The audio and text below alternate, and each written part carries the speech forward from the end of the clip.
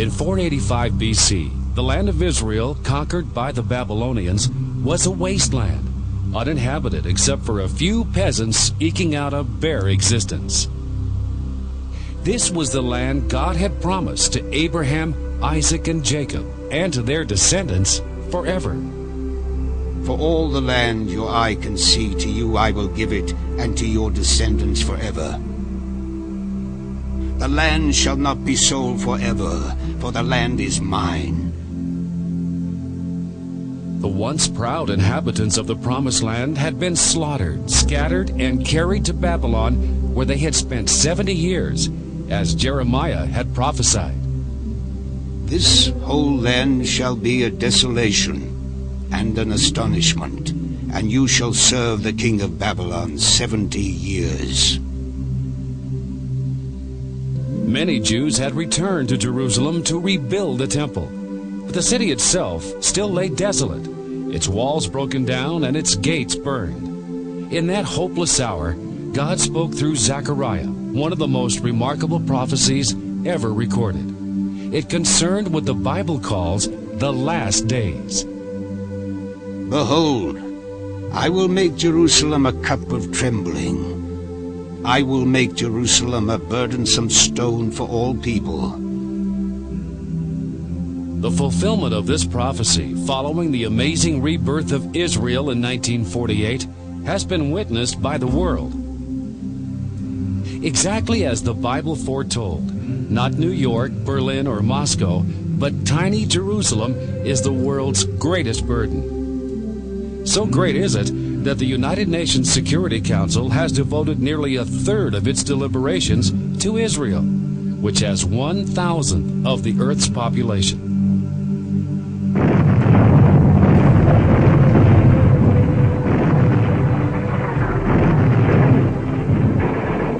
Jerusalem would not be the UN's #1 problem if Israel could be pushed around, but her military is the best in the world.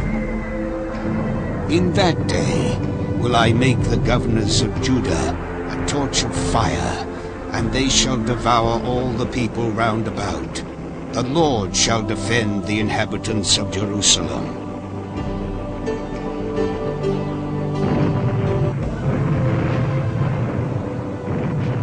Exactly as foretold, Israel has devoured her attackers, winning every war against overwhelming odds.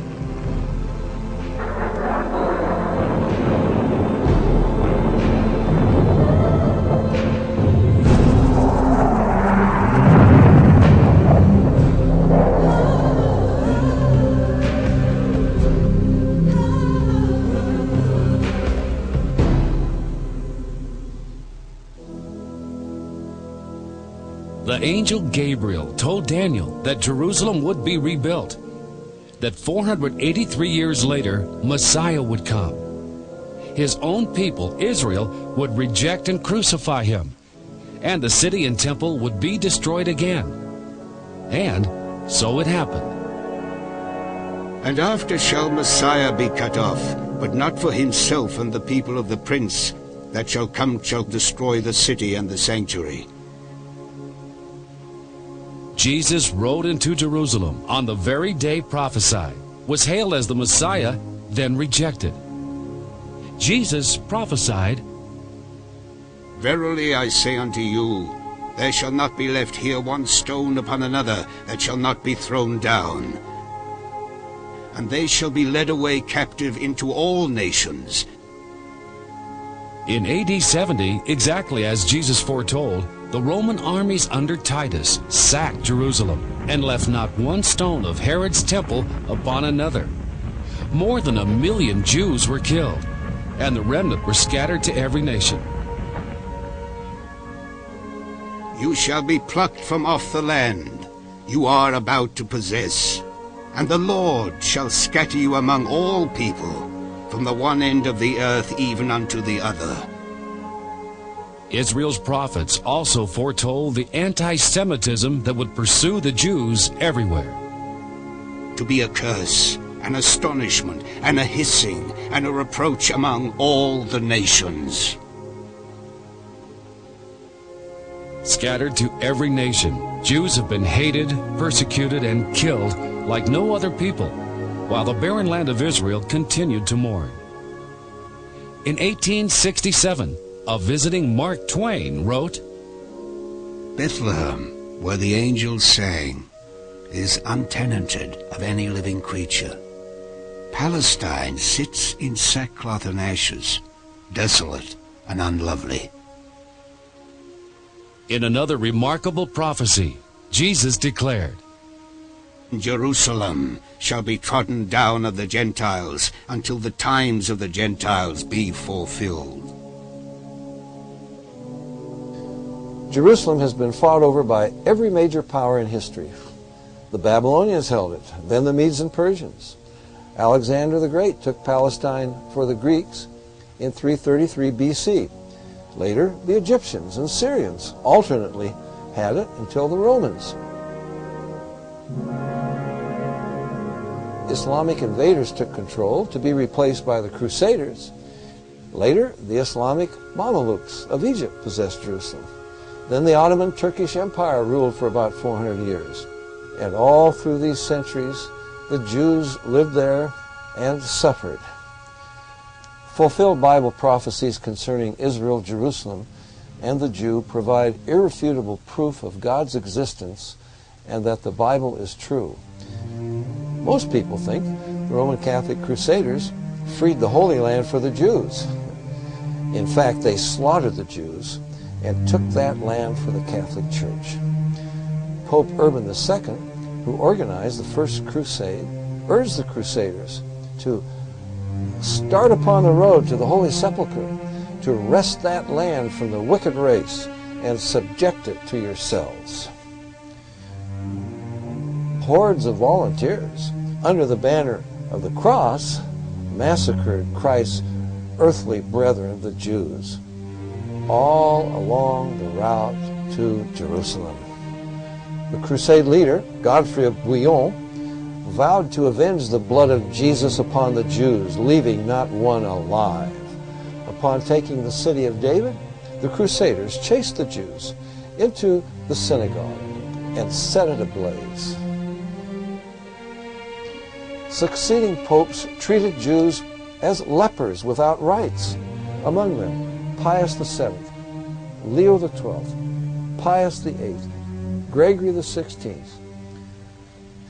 Hitler's abuse of German Jews leading up to World War II uncovered a simmering anti-Semitism that was actually worldwide.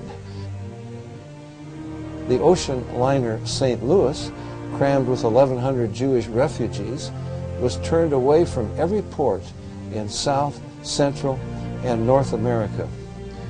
Those 700 had valid papers for entering the U.S. President Roosevelt sent them back to perish in Hitler's ovens.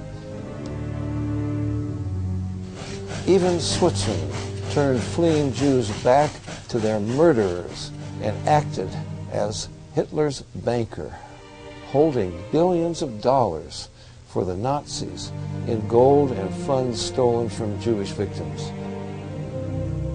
By the end of World War II, God's promise to bring his chosen people back into their land seemed more preposterous than ever. 6 million Jews had perished in Hitler's Holocaust, a fact which many continue to deny. Yet Adolf Eichmann, in his memoirs written in prison, called the slaughter of the Jews, quote, the most enormous crime, the biggest dance of death in the history of mankind.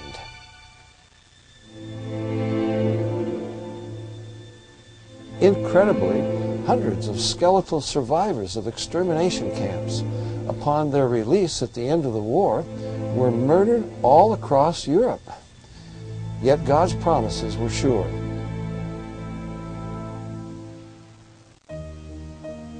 From 1945 to 1948, in spite of a cruel British naval blockade, 10 aging ships smuggled about 70,000 Holocaust survivors into the Promised Land. As one of them who made it said, "It was better to risk dangers at sea and the British fleet than to stay in Europe.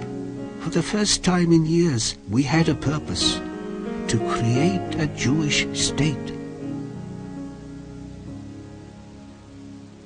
millions of Jews have returned to Israel from more than 100 countries. Israel's existence today in the Promised Land is undeniably God's doing. Behold, I will bring them from the north, from the coasts of the earth. He that scattered Israel will gather him. The United Nations adopted UN Resolution 181 in November 1947. It partitioned Palestine, giving 18% to the Jews and 82% to the Arabs, and made Jerusalem an international city, never to be under Jewish control, as the Vatican also insisted. The Arab world rejected the UN decision, demanded all of Palestine. To this day, no Arab map shows Israel's existence.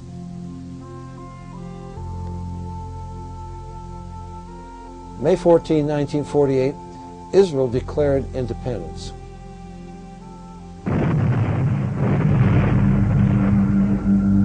It was immediately invaded by 6 Arab nations.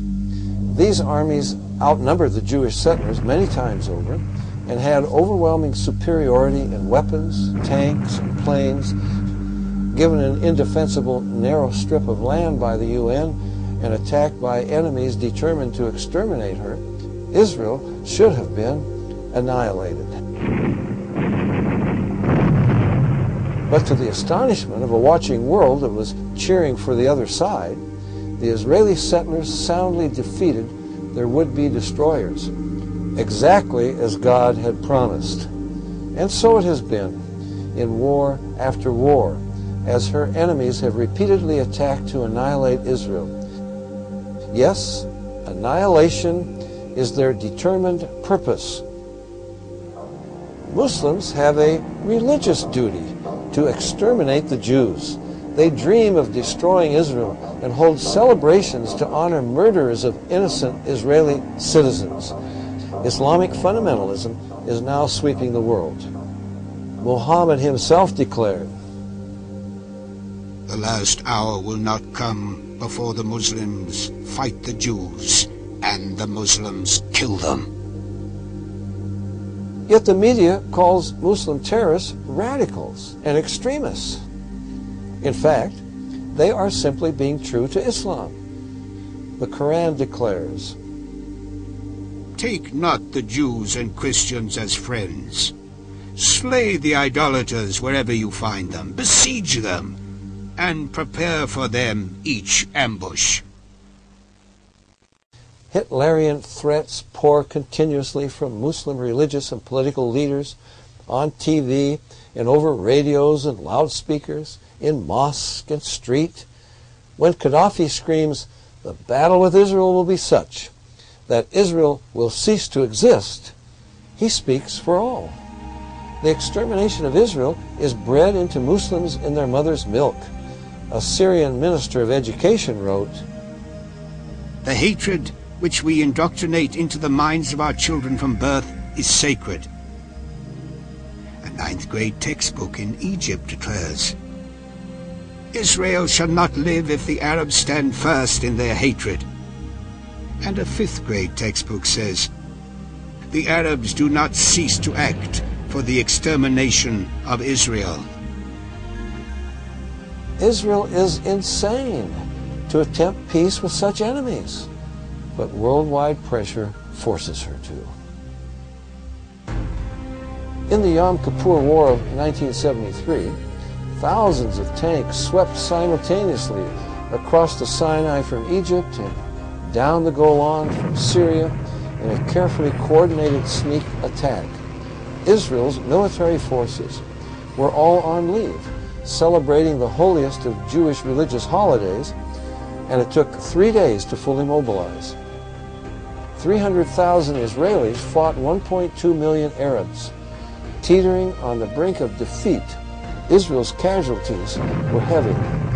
But in undeniable fulfillment of Zechariah's astonishing prophecy that Jewish forces would be like fire to devour the surrounding nations, Israel routed her enemies In retaliation for Israel defending itself, 61 nations broke diplomatic relations with her, but none rebuked the Arabs for their sneak attack. Israel's desperate and costly self-defense is consistently portrayed as wanton aggression against its peace-loving neighbors. Anti-Semitism motivates world media, which is largely controlled by oil interests. Not a word of criticism appears in response to repeated Arab vows to exterminate Israel. When Israel deported 400 Hamas and Islamic Jihad terrorists who had murdered and maimed hundreds of Israeli citizens, there was a hue and cry in world media and condemnation by the United Nations. But when Kuwait deported 300,000 Palestinians, mostly innocent civilians, the media hardly noticed, and the UN ignored it. The United Nations is blatantly pro-Arab and anti-Israel. The UN's, quote, peacekeeping force, unquote, in Lebanon sheltered PLO terrorists, allowed them to use UN facilities for training, gave them military equipment, and assisted terrorist squads on their way to attack Israel. When Israel, in desperation, finally invaded southern Lebanon to clear out the PLO, it uncovered within the UN area caches of enough military hardware to sustain a 1 million-man invasion. Most of it, interestingly enough, was too sophisticated for the PLO to operate and was obviously intended for a Soviet invasion. The United Nations has condemned Israel more than 370 times for defending itself, but has never condemned the terrorists and aggressors who attack her. 2 years after the PLO's murder of 11 Israeli athletes at the Munich Olympics, terrorist leader Arafat was invited to address the UN General Assembly and given a hero's welcome, though he called for an end to Israel's existence. UN Secretary General Boutros Ghali declared, "The Jews must give up their status as a nation and Israel as a state and assimilate as a community in the Arab world." Temple Mount on the summit of Mount Moriah is the heart of Jerusalem. This 35-acre parcel arouses such explosive passions that it could trigger World War III at any time. This is where Abraham obediently built an altar and bound his son Isaac upon it to offer him as a sacrifice to God. But God stopped him and provided a ram in Isaac's place. 900 years later, about 3,000 years ago, that sacred ground was purchased by King David from Ornan the Jebusite to build there an altar to God. And it was there that Solomon built the first temple. The Jewish temple, twice destroyed, is gone. In its place sits the Dome of the Rock, a monument to Islam's Jew-hating moon god, Allah. Israel's capture of East Jerusalem in 1967, and with it the Temple Mount, seemed to contradict Christ's prophecy of Jerusalem being trodden underfoot by the Gentiles until his return. But incredibly, Israel immediately gave the Temple Mount back to the custodial care of King Hussein of Jordan, who turned it over in 1994 to Yasser Arafat and his PLO. Thus, the very heart of Jerusalem remains in Gentile hands, and the Gentile nations of the world demand control. Central to the Middle East conflict today is the issue of the so-called Palestinian people. The Palestine Liberation Organization, PLO, headed by Yasser Arafat since 1969, claims to represent the Palestinians. The PLO declares, "The struggle with the Zionist enemy is not a struggle about Israel's borders, but about Israel's existence." The PLO, as everyone ought to know, is an Islamic terrorist organization. It trained Idi Amin's murder gangs who killed about 300,000 black Christians in Uganda. Most terrorist organizations, in fact, around the world were trained by the PLO. Arafat committed his first murder at age 20. Under him, the PLO became the largest, wealthiest, and most vicious and bloodiest terrorist organization ever known. By 1970, the PLO had 55 bases in Jordan, and its continued terrorism against Jordanian civilians was so vicious that King Hussein turned his Bedouin troops on them, and after weeks of bloody fighting, chased the PLO into Lebanon. There the PLO wiped out the Christian towns of Damour, Beit Malat, Tal Abbas, and others. Its reign of terror in Lebanon went largely unreported. The international press was cowed into silence by the brutal murder of those who dared to tell the truth. Larry Buckman and Sean Tulin of ABC TV, Mark Trion of Free Belgium Radio, Robert Pfeffer of Der Spiegel, and others. About 300,000 Lebanese civilians were murdered, and more than 100,000 surviving young girls were left pregnant in the PLO's rape of that country before the Israelis expelled them.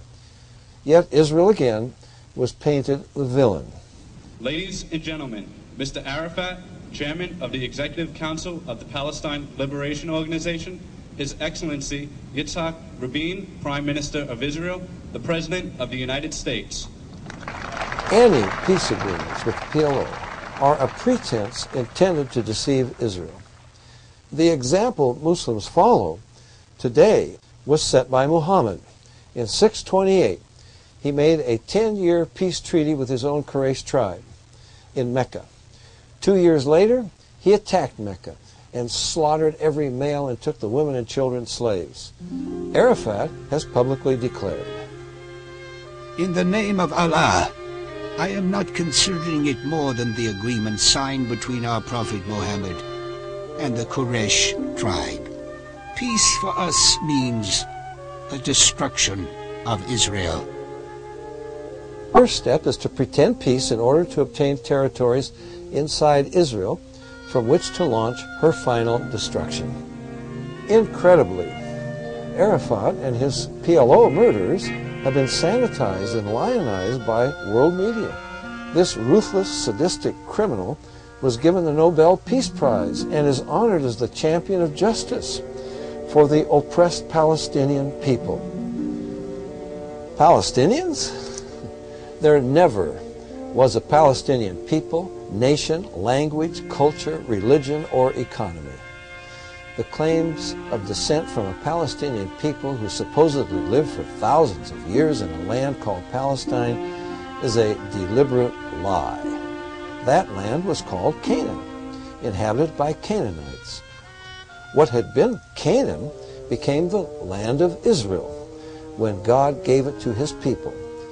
Yet a revised history which hides the truth is promoted in the best of encyclopedias and reference volumes, even Christian publications. Those who today call themselves Palestinians are Arabs by birth, language, Islamic religion, and culture. The name Palestine comes from the Philistines, ancient Israel's chief enemies. In AD 130, the Romans rebuilt Jerusalem as a pagan city with a temple to Jupiter where the Jewish temple had stood. Provoked to rebellion, about 500,000 Jews were killed and thousands sold into slavery. The Romans angrily renamed the land of Israel Syria Palestina, and that's where the name comes from. From that time, Jews living there became known as Palestinians. During World War II, the British Army had a Palestinian brigade made up entirely of Jewish volunteers. The Palestinian Symphony Orchestra was all Jewish, and the Palestine Post was a Jewish newspaper. In 1948, Arabs who had fled from Israel began to claim that they were the true Palestinians and that Israel had always belonged to them. World media eagerly promotes that lie. The truth is that in 1948, Arabs owned a mere 3% of so-called Palestine. Israel's claim to the land goes back 4,000 years to Abraham's purchase of the cave of Machpelah in Hebron. There Abraham buried his wife Sarah, and there Abraham, Isaac, Rebekah, Jacob, and Leah are buried. In Hebron, David was crowned king. This sacred Jewish site has no relationship to Arabs or Islam. Yet Muslims, in spite of a continuous Jewish presence there for 3,000 years, claim Hebron as their own. They build a mosque, and they are determined to drive out every Jewish resident. For 50 years, the world has faced the problem of hundreds of thousands of so-called Palestinian refugees from the 1948 War of Independence. Typical of its lies, world media accuses the Jews of ruthlessly dispossessing the native population. In fact, the Arab High Command urgently warned Arabs by radio to get out of Palestine while they slaughtered the Jews. About 350,000 fled. Many did not. Those who remained are Israeli citizens and today comprise about 16% of Israel's voters. Jordan annexed the UN-designated Palestinian territory, expelled all Jews, destroyed all Jewish houses of worship, and renamed as West Bank what had been Judea and Samaria since Bible times. In spite of billions of dollars in oil revenues and a land mass 700 times greater than Israel, Arab nations have refused to absorb any 1948 refugees into normal life. Now numbering in the millions due to a high birth rate and occupying shameful refugee camps in Gaza, Jordan, Lebanon, Syria, and the West Bank, these unfortunate pawns are deliberately kept on display. In contrast, the fledgling state of Israel, with a population at the time of 600,000, quickly absorbed 820,000 Jewish refugees who fled from Arab lands where for 1,300 years. Since the advent of Islam, Jews were routinely beaten and spat upon in the markets and streets. Hundreds would be brutalized and killed in random bursts of violence by Muslim mobs, and their property confiscated. Israel's rebirth provided a welcome refuge to which they fled. Israel has absorbed millions of immigrants. More than 1 million Palestinians in refugee camps came under Israeli control in the 1967 Six-Day War. Israel offers them state land, electricity, sanitation, streets, and schools, and has built 9 residential projects housing 10,000 families. Arab nations, incredibly, oppose Israel's help for the refugees. Even more incredible, the United Nations annually adopts the following amazing resolutions. The General Assembly demands that Israel desist from the resettlement of Palestine refugees in the Gaza Strip. The General Assembly called once again upon Israel to refrain from any action that leads to the resettlement of Palestine refugees in the West Bank. Going back 3,000 years, Jerusalem was always the capital of Israel under her kings. Modern Israel has its Knesset there, but the world's nations locate their embassies elsewhere. While visiting Jerusalem in 1998, the Vatican's foreign minister called the Israeli presence in East Jerusalem, quote, illegal occupation, unquote. In March 1999, Israel was notified again that the European Union does not recognize Israel's sovereignty over Jerusalem. In a papal bull on the year 2000 Jubilee, John Paul II once again rejected Israeli sovereignty over Jerusalem. In mid-February 2000, the Vatican signed an agreement with the PLO calling for, quote, international guarantees to preserve Jerusalem under international control. Roman Catholicism and Islam are Israel's 2 major enemies.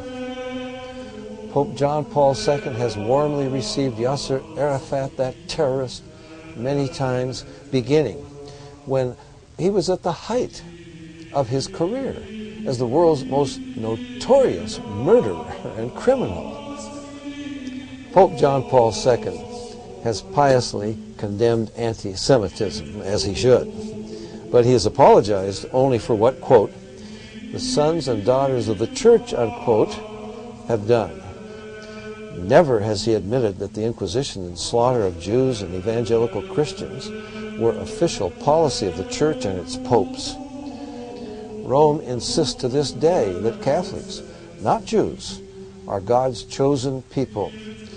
A 1928 Vatican decree, for example, referred to Jews as, quote, the people formerly chosen by God, unquote. The Second Vatican Council in 1965 affirmed that, quote, the church is the new people of God, unquote.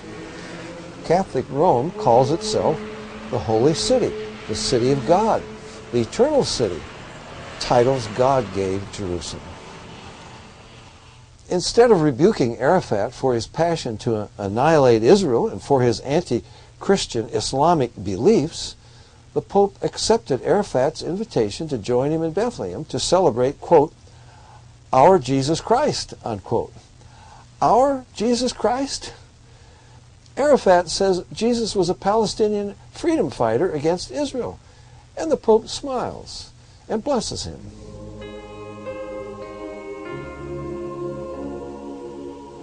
Jews blame Christ and Christianity for Catholicism's anti-Semitism. But Catholicism, with its false gospel of works and sacraments, purgatory and indulgences, is not biblical Christianity. No true Christian could be anti-Semitic. Jesus was a Jew. In fact, the Catholic Church has killed far more Christians than it has Jews. Pope Innocent III massacred the entire city of Béziers, France, about 60,000 Albigensian Christians, and he called it the crowning achievement of his papacy. It took the Pope's armies a century to exterminate the Albigenses.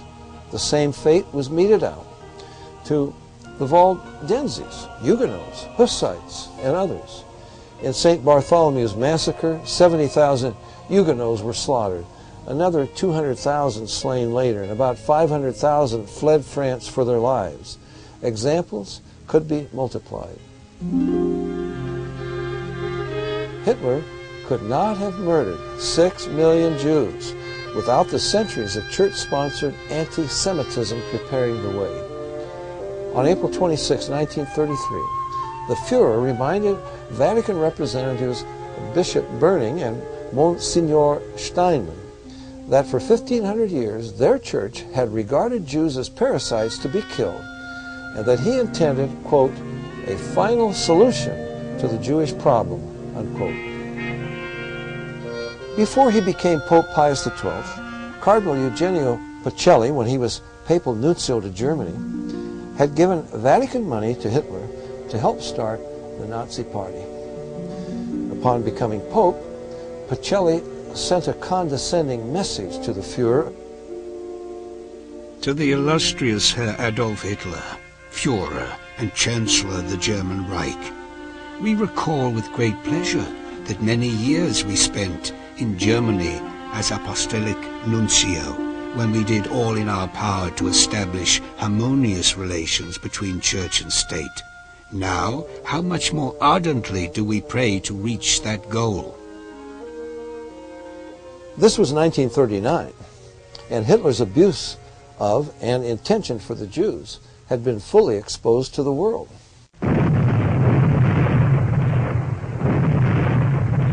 In January of that year, Hitler had warned that the outbreak of war would result in the, quote, extermination of the Jewish race, unquote.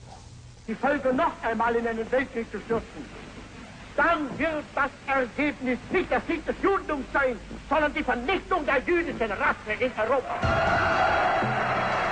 4 years later, on June 22, 1943, with the smoke of incinerated Jews hanging in the air across Europe, Pope Pius XII, opposing God's promises, wrote to President Roosevelt arguing against making Palestine a Jewish homeland.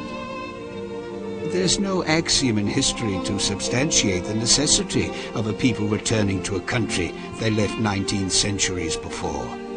If a Hebrew home is desired, it would not be too difficult to find a more fitting territory than Palestine.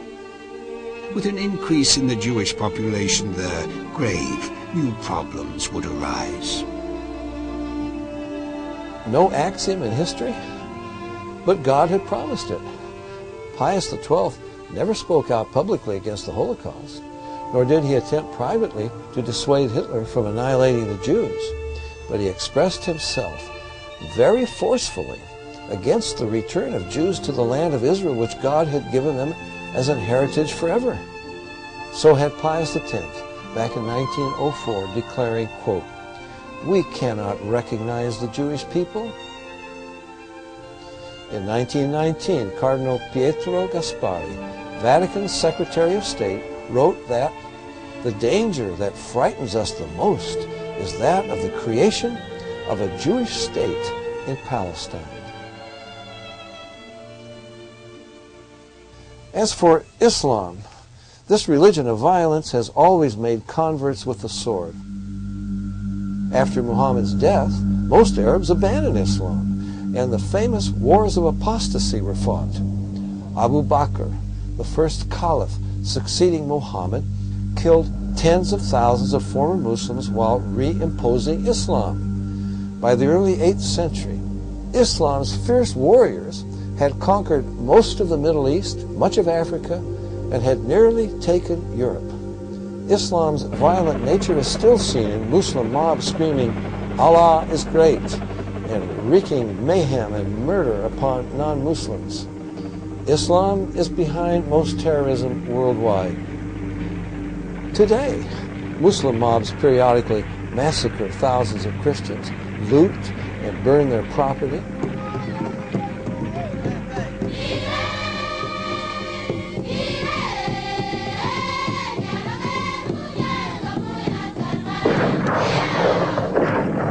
In Sudan, millions of black Christians in the south are being starved, enslaved, and murdered by the Islamic government in the north. Wherever Muslims have enough power, such as in Indonesia and Nigeria, one Muslim riot follows another, with thousands of Christians massacred and hundreds of churches destroyed. Yes, Crusaders slaughtered Jews while waving the cross, but that was contrary to Christ's teaching and example. Muslim terrorists, however, murder in obedience to Allah, in obedience to the Quran and to Muhammad's teaching and example. All Islamic scholars agree it is the sacred duty of every Muslim in every age to fight holy war whenever possible, to force the entire world to submit to Islam. There are more than 100 verses in the Quran about fighting and killing in that quest. World media persists in describing Islam as a peace-loving religion.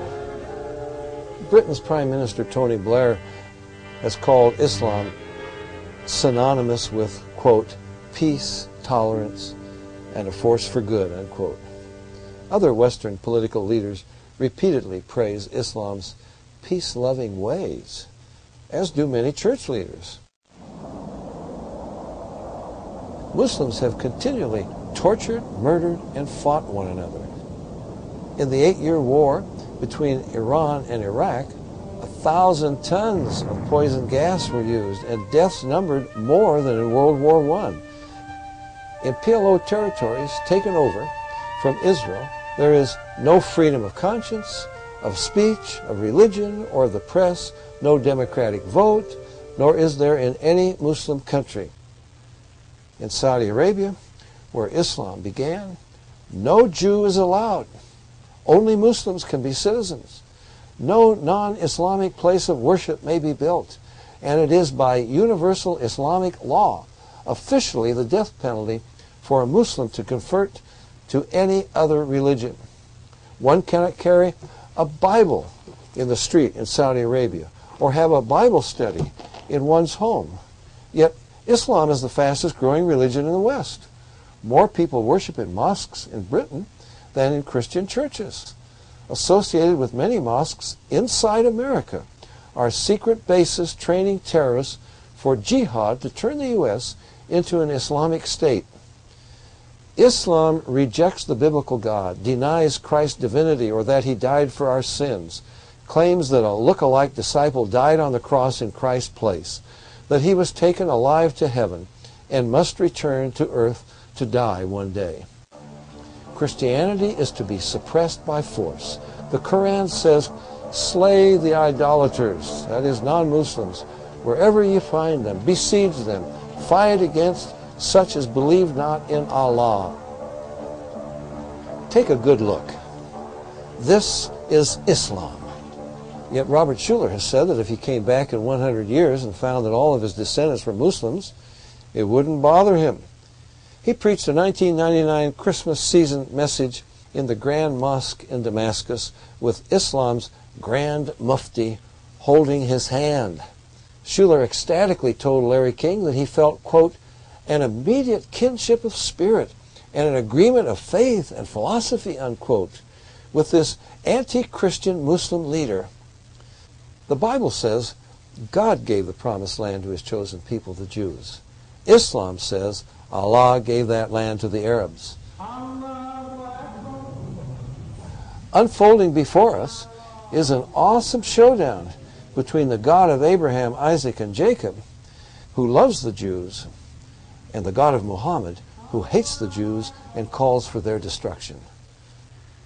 The real battle is not between Jew and Arab, but between the God of the Bible, whose name is Yahweh, and the God of the Quran, whose name is Allah. 12 times in the Bible, God calls himself, quote, the God of Abraham, the God of Isaac, and the God of Jacob, unquote. Yahweh declared to Moses, Thus shall you say unto the children of Israel, the Lord God of your fathers, the God of Abraham, the God of Isaac, and the God of Jacob, has sent me unto you. This is my name forever, and this is my memorial unto all generations. Satan is the inspirer of 3,000 years of anti-Semitism. If the Jews were destroyed, Messiah could not be born, even after Christ came. If Satan could destroy the Jews, Yahweh would be a liar, unable to fulfill his promises to restore Israel to its land, for Christ to reign over them on David's throne at his second coming. God's integrity is linked to the survival of Israel.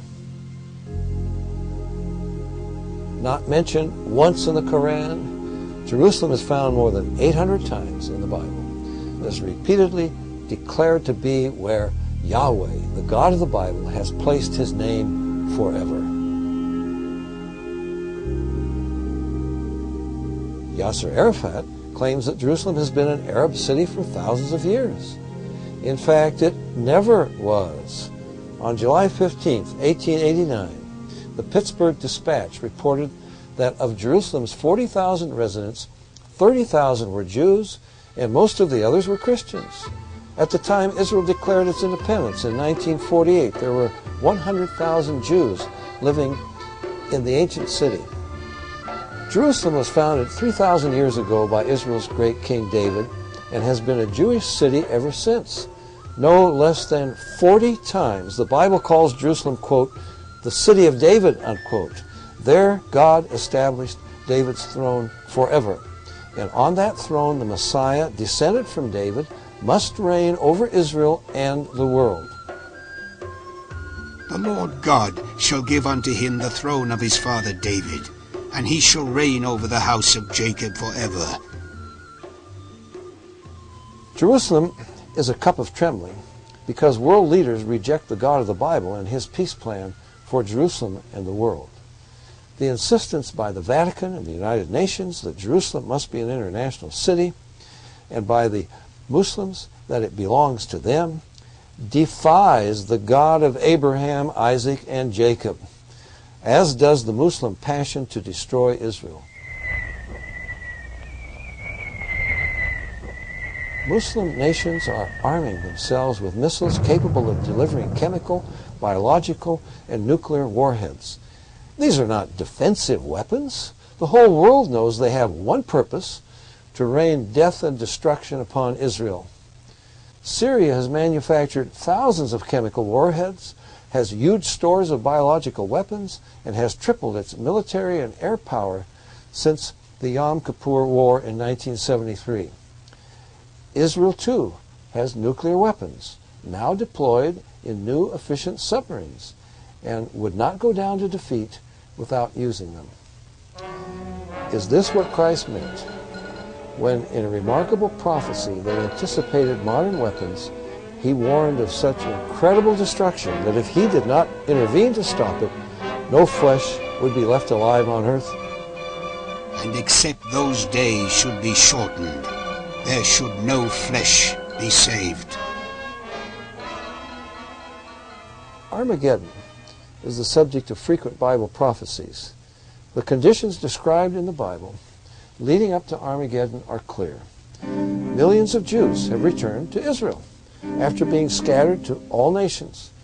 They have rebuilt Israel from wilderness and feel secure in a false peace.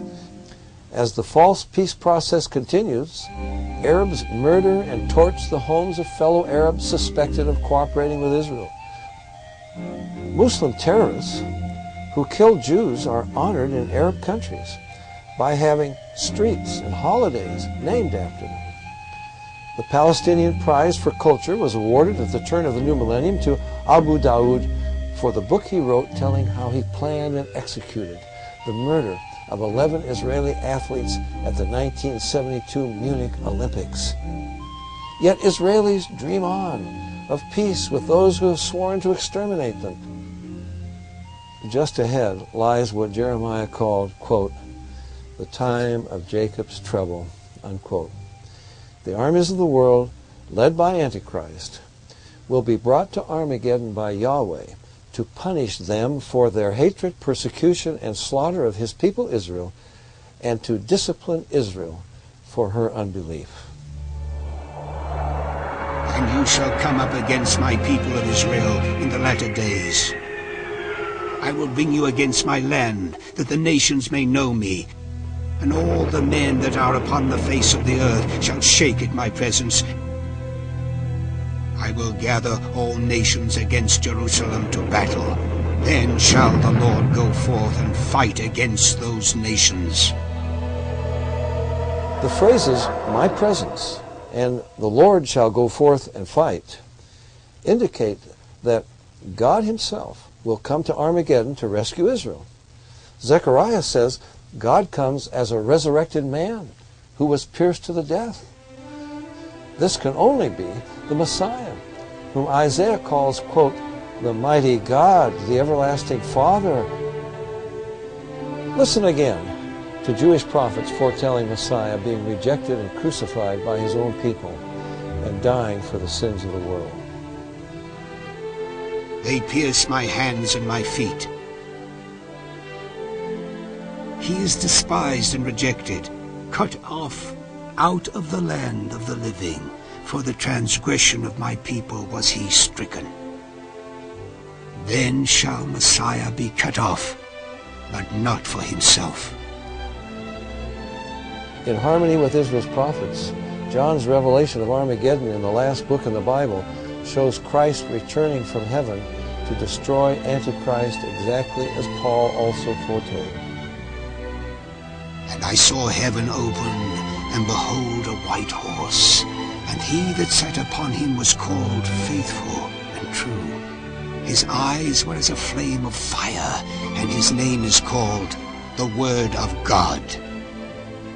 And I saw the beast, and the kings of the earth and their armies gathered together to make war against him that sat on the horse, and against his army. And the beast was taken, and with him the false prophet, cast alive into a lake of fire.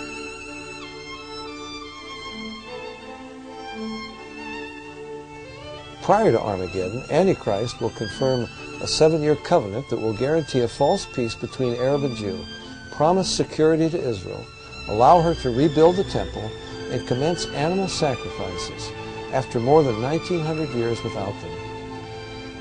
Antichrist will break his covenant, stop the sacrifices, put his image in the temple, declare that he is God, and demand to be worshipped. Those who refuse will die.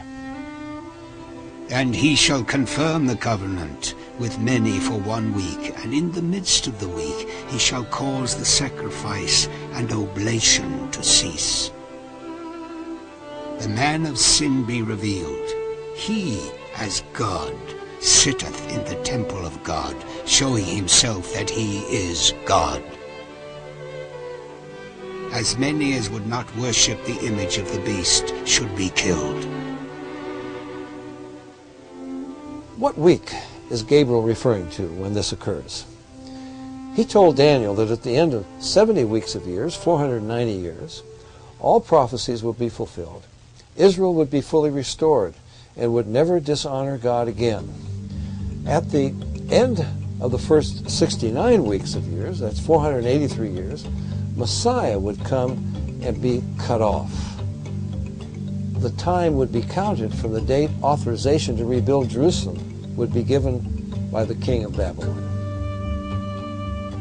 From the going forth of the commandment to restore and to rebuild Jerusalem unto the Messiah, the prince shall be 7 weeks and 62 weeks. Nehemiah says he received the authority to rebuild Jerusalem on Nisan 1st in the 20th year of the reign of Artaxerxes, which was 445 BC. On Sunday, April 6, 32 AD, exactly 483 years to the day, now celebrated as Palm Sunday, Jesus rode into Jerusalem, not on a white horse, leading an army to throw off Roman rule, as would-be messiahs attempted and the Jews hoped, but upon a donkey, humbly bringing salvation from sin, as Zechariah had foretold. Rejoice greatly, O daughter of Zion. Shout, O daughter of Jerusalem. Behold, thy king cometh unto thee. He is just, and having salvation, lowly, and riding upon the foal of an ass. It was the 10th of Nisan, the day the Passover lambs were being taken from the flock, when Jesus rode into Jerusalem, presenting himself to his people. On the 14th, when those lambs were being slain all over Israel, he, the Lamb of God, nailed to a cross, died for the sins of the world, in fulfillment of Moses' prophecy. On the 14th, the whole assembly of the congregation of Israel shall kill it, the lamb, in the evening. It is indisputable history that Jesus rode into Jerusalem on a donkey on the very day prophesied, was hailed as the Messiah, then rejected by Israel, and crucified as her prophets had also foretold. As a result, God's plans for Israel in Daniel's 70th week were postponed. We live now in what Christ called, quote, the times of the Gentiles, unquote, with Jerusalem, an international city dominated by non-Jews. Christ has been building his church, comprised of both Jews and Gentiles who believe in him. Only when that church has been raptured to heaven, as Christ promised, will the 70th week begin to run its course. Israel is in deep moral and spiritual trouble. There is hostility between religious and secular Israelis, and increasing disillusionment with Judaism, especially among youth.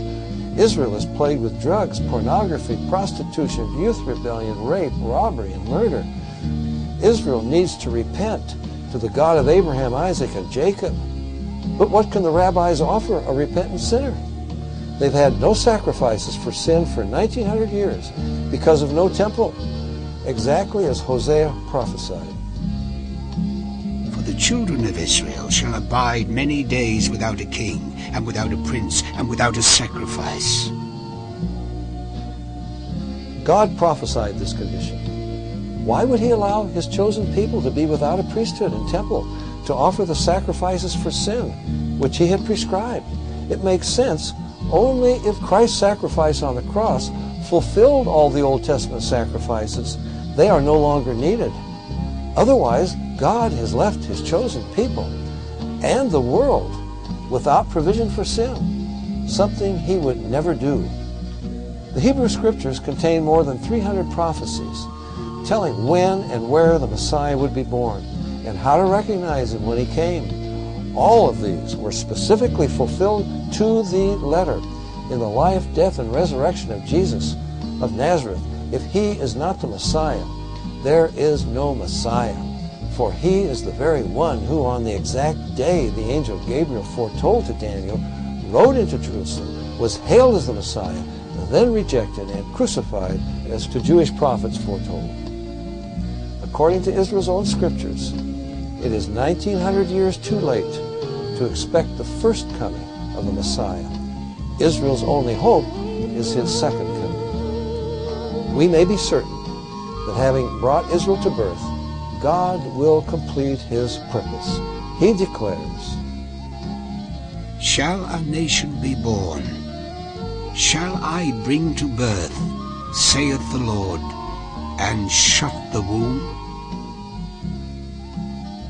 Tragically, it will take Armageddon for most Jews to believe in their Messiah. When Yahweh personally appears to rescue Israel as the world's armies are about to destroy her, they will see at last that he is a man who was pierced to the death for their sins and resurrected, the very Messiah promised by their prophets, whom they have rejected. Then all Israel still alive will believe. But for all those, Jew and Gentile, who die without believing in him, there is tragically no hope.